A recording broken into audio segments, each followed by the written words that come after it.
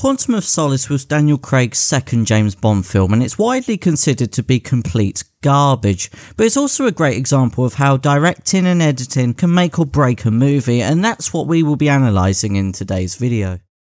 Quick cuts are often found in modern action films these days, where rapid editing can create a sense of urgency and intensity. This technique involves frequently shifting between shots, aiming to keep the viewer engaged by never allowing them to settle into any one perspective. However, this method requires a delicate balance. When overused, it can disorientate the viewer, making it difficult to understand what's happening and the overall flow of the action. For example, in the car chase sequence at the beginning of Quantum of Solace, James Bond is being pursued. The scene cuts rapidly between different camera angles, close-ups of James Bond's face, shots of the car tyres skidding and the pursuers shooting their weapons at James Bond's Aston Martin, and also wide shots of cars going through tunnels. Each cut lasts less than a second, barely giving the viewer any time to comprehend what's happening before shifting to the next shot. While this pace may seem to convey chaos, it ends up undermining the sense of spatial awareness. The constant cutting makes it difficult for the viewers to track where Bond and the bad guys are. Are they side by side, a few meters apart? Is Bond managing to evade the bad guys, or is he falling into a trap?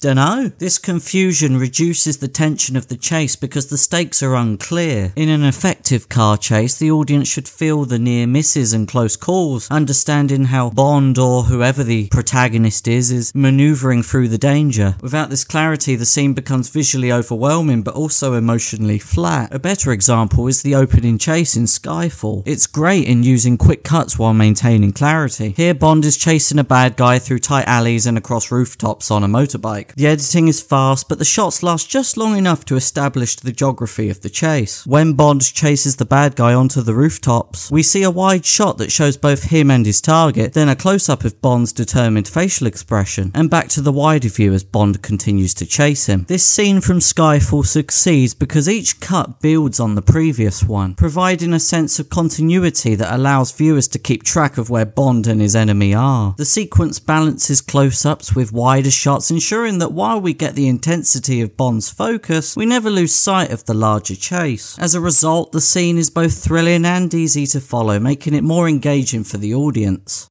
Now, I want to talk about the 180-degree rule, which is a fundamental principle in filmmaking, and it suggests that the camera should stay on one side of an imaginary line while filming a scene. It helps to maintain spatial consistency and orientation for the viewer. When followed, it ensures that the characters remain orientated in the same direction relative to each other, preserving the audience's understanding of the scene's geography or layout. Breaking this rule can be used stylistically, but often results in confusion if it's not handled correctly. For example, during the scene where Bond fights a bad guy in Siena, there are moments where the 180-degree rule is broken. The perspective suddenly shifts, flipping the direction that each character is facing without an establishing shot that reorients the viewer. At one point, Bond might be seen facing left in a medium shot, and in the next cut he appears to be facing right, which disrupts the audience's spatial understanding of their positions relative to each other, and it doesn't help the viewer in that this fight scene is so quickly cut together. By breaking the 180-degree rule without a clear purpose or an establishing shot to help the viewer adjust, the film disrupts the audience's understanding of where Bond and the bad guy are in relation to each other. This kind of disorientation can be effective in some films, like when the goal is to unsettle the audience, but in an action film or a fight sequence like this, it more often than not frustrates the viewers by making the scene hard to follow. The fight sequence loses clarity, and with it the emotional investment of Bond's struggle. Viewers become more focused on figuring out where the characters are rather than engaging with the tension of the fight. Compare this to the stairwell fight in Casino Royale, where Bond and Vesper are attacked by two bad guys.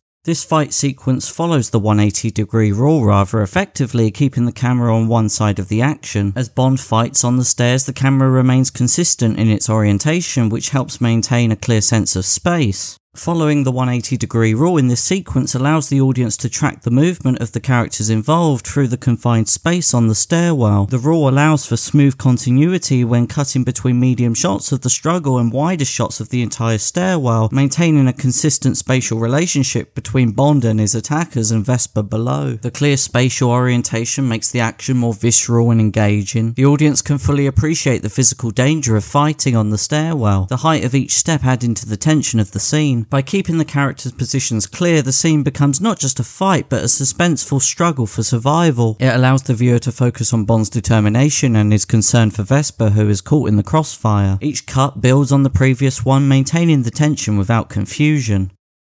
Cutting for motion means editing a scene to focus on the flow of physical actions from one shot to the next, keeping the energy and pace high. While this can make a scene feel dynamic, relying too much on this technique can make scenes feel chaotic and lack emotional or narrative depth, making it difficult for viewers to stay fully engaged in the action. In the final confrontation between Bond and Dominic Green, the editing leans heavily on quick cuts that follow the physical struggle between the two characters. As they fight in a burning facility, the sequence rapidly jumps between shots of Green swinging an axe, Bond dodging attacks, and the chaos of the building crumbling around them. Each action is quickly followed by another, creating a chaotic pace. However, the editing doesn't linger long enough on any one moment to allow the audience to register the desperation or intensity of the fight. The rapid cuts prioritize the continuity of movement, Green flailing with the axe, Bond evading, and the environmental destruction, but it fails to show the deeper stakes of the fight. While the scene is visually intense, the editing doesn't give time for the audience to absorb Bond's emotional state or Dominic Green's desperation as he fights for his life. For example, when Green is cornered, the cuts are so fast that we miss out on seeing the fear or panic in his eyes. The result is a sequence that feels hectic and chaotic, but doesn't allow the viewer to connect with the character's motivations or the significance of the encounter. A more effective approach to action editing is seen in the train fight between Bond and Batista in Spectre.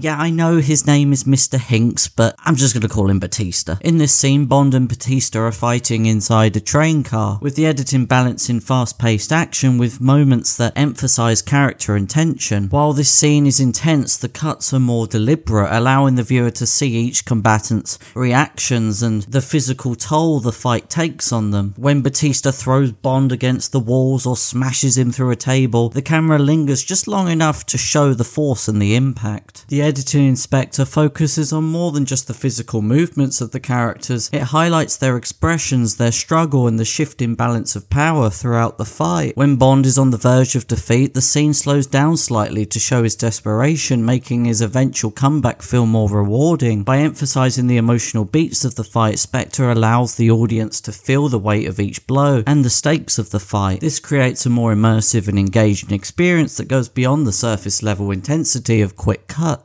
By balancing the motion with the meaning behind the fight, the train sequence in Spectre draws viewers into the struggle. The audience is able to clearly follow what's happening, understanding how Bond's strength and resourcefulness are being tested in this fight. Each action builds on the previous one, leading to a climactic resolution that feels earned. By contrast, the fight between Bond and Dominic Green in Quantum of Solace becomes muddled by its rapid pace, where the emphasis on constant movement overshadows the opportunity to explore the character's dynamics and motivations.